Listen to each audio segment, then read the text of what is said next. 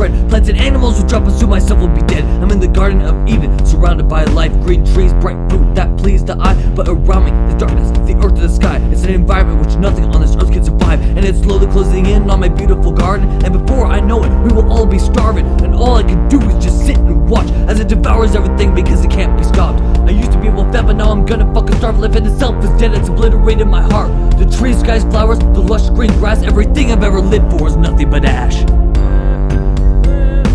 Darkness across it. I've tried to stay on it. We've become chaotic. Oh, we were symbiotic.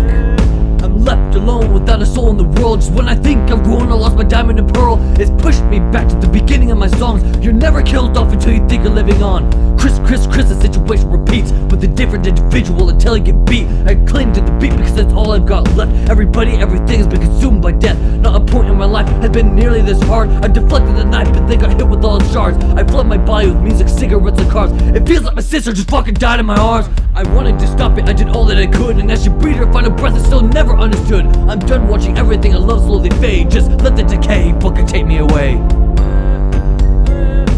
Darkness across it. I've tried to stay on it. We've become chaotic. Oh, we were symbiotic.